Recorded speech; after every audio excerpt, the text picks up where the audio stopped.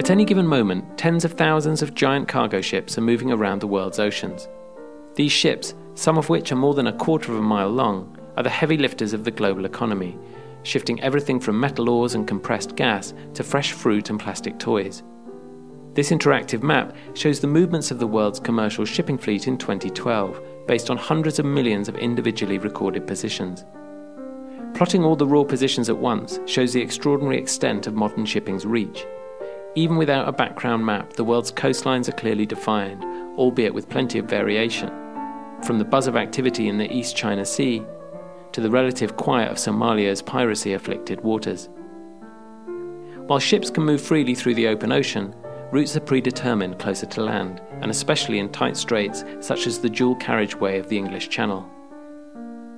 The most crucial shipping thoroughfares of all, though, are the man-made canals linking different bodies of water, such as the Panama Canal, opened a century ago to connect the Atlantic and Pacific Oceans, and the even older and busier Suez Canal, which saw 17,000 transits in 2012 alone. In some places, ships penetrate deep into continents via rivers and lakes, such as the massive Paraguay and Amazon rivers in South America, or the Great Lakes in North America, whose ports include Chicago, Milwaukee, and Toronto.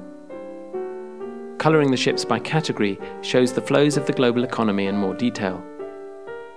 The red dots are the tankers, which shunt oil from massive terminals in the Middle East or from offshore rigs in West Africa and elsewhere, while the blue dots are so-called dry bulk ships, which move aggregates, ores and coal from mines and quarries, many of them found in Australia and Latin America. Many of these raw materials are shipped to manufacturing regions to make finished goods that are themselves then moved back across the ocean in container ships, shown here in yellow. China is the centre of the shipping container world. Shanghai alone moved 33 million units in 2012. While all of this shipping makes modern life as we know it possible, there is a downside.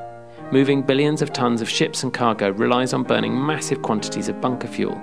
The result is a huge amount of carbon dioxide or CO2, the main driver of global warming. Commercial ships produce more than 1 million tons of CO2 every day, more than the whole of the UK or Canada or Brazil.